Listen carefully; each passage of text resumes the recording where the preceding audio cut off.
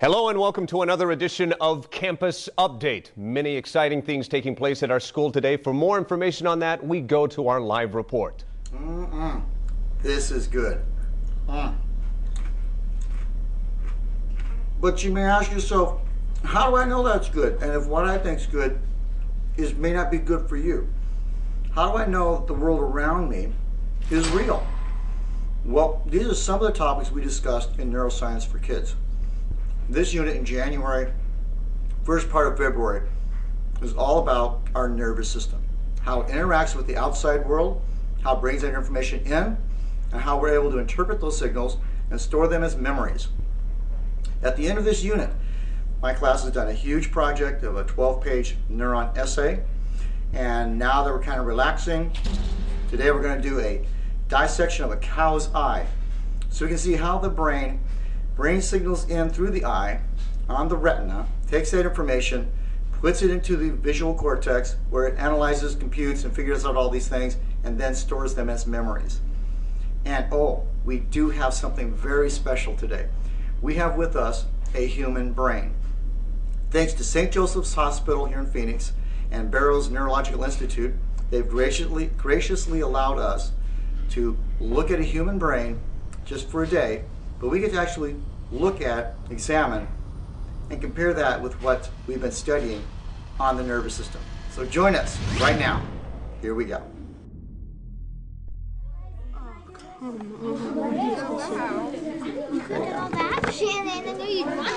Okay, what you're going to now is you have this part here.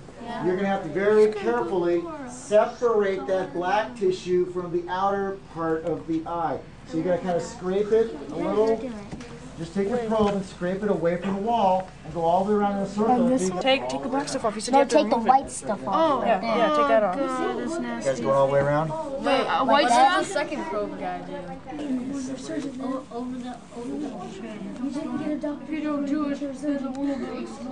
So, Get dirty there. It did halfway. Yeah. Nasty. He needs to get all the blood. Oh, get time out too. I just pulled that thing out. No, you didn't. I just pulled this out. Here. Hold on, let her take the picture. No, not with the needle. Not with the needle. No, she's video. Get it with Take out that jelly. Take out that jelly. Take that out. I'm gonna almost. Almost. Don't be nice. Just pull it out. Okay. It can't be me. Oh my god. Oh my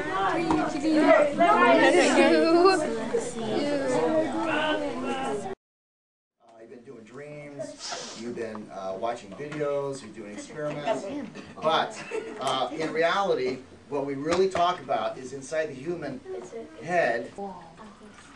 Oh, sweet. Oh my god. That's so awesome. No way. That's real? So this is a human brain.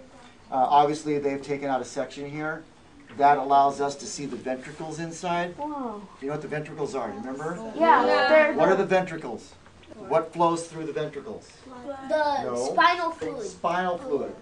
The cerebral spinal fluid flows through there to nourish the brain. It keeps it soft and pliable. You guys remember what this is? Oh, that's Okay, this is not the true color. They've colorized it.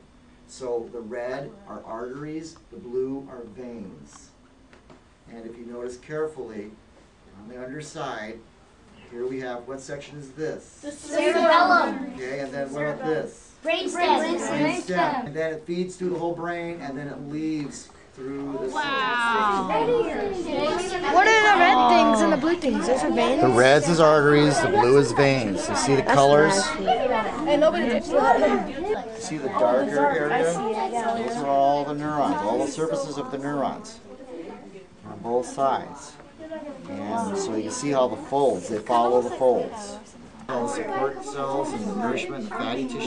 Why is it all like a tube? Like, Why are these in folds?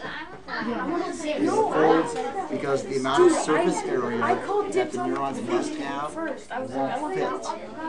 So you fold them up, like we are cleaning up paper to put it into a container. So you fold up all the cerebellum into the brain cavity. And that allows the surface area to be a very large surface area, but it's squished together. So that allows that to happen. Parts here. This is the optic nerves, the eyes are going within here. They're connecting here and they cross over. Oh yeah. Yeah, this part here would be intact, but this part here would be taken out. Like that girl that had seizures. Yeah. She had that They took this part here was all taken out. This half. I got 2 questions. And then this half did all the work after that. That is some cool stuff. Well, that's all the time we have for today. Thanks for joining us for this edition of Campus Update. I'm Mark S. Allen, and we'll see you next time.